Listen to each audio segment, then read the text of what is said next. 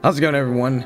Alright, so what you saw in the title is it's correct. I'm not going to give you any bullshit, and it's going to be really straight to the point. I'm going to show you guys how you can record gameplay off of your PlayStation without a capture card. So just get straight into it. We're going to do this. I'm going to show you what you need. You're going to need this Streamlabs OBS, and you're going to need this Remote Play for your PlayStation. You're going to also need to go into your settings on Remote Play and make sure Remote Play is enabled in your, settings. So, with that being said, both the links will be in the description if you need to get to those quick if you don't have them. Now, real quick, you'll go into Remote Play, you'll log in, you'll set it all up to where it looks like this. Give it a second. It'll look like this for you. As when you're here and you can access your settings and stuff like that, you're good to go. When you're in Streamlabs OBS, you're going to need to download it, you're going to need to make sure everything's good, and you'll need to sign in with Twitch. It doesn't matter if you're not trying to make a Twitch, stream happen. The whole point is that you get to where it looks like this. You need to get to a screen where it shows this. Alright? You'll need to go into your scenes, you'll create a scene, okay? And then you'll go into the sources, and you'll create a source called window capture.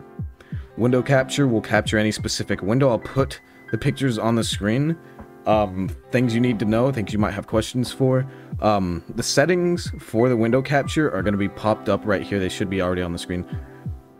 You're going to want it to look like that, if not similar. Now, I'm gonna get out of here, and once you have that up, you're gonna have this. You're gonna have window up in Streamlabs, and you're going to activate. Let's go ahead and hit properties. It'll have a window similar to this. You're gonna want to hit the window, and you're gonna want to select the specified window, which happens to be Remote Play. When it is open, you're gonna select that, and it's gonna pop up on the screen like this. All right, you'll have Remote Play up here, and once you have a stable connection to your Remote Play and it's connected to your PlayStation and it's showing up, you can screen capture it with this.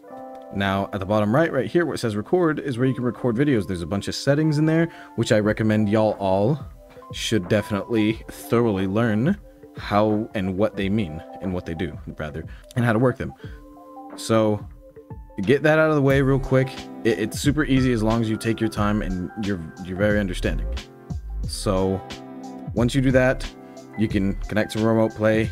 You'll have window capture here, and you can have it on, have your PlayStation running through Remote Play, and have it popped up on your screen here where you can record it, just like I'm doing right now.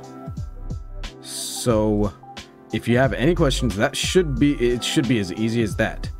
Now, if you have any questions, just leave them in the comments and I'll get to them as soon as possible. I'll answer them to my best extent.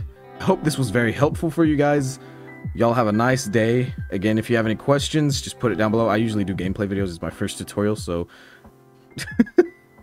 whatever. Give it a like, give it a subscribe. I'll see y'all guys next time.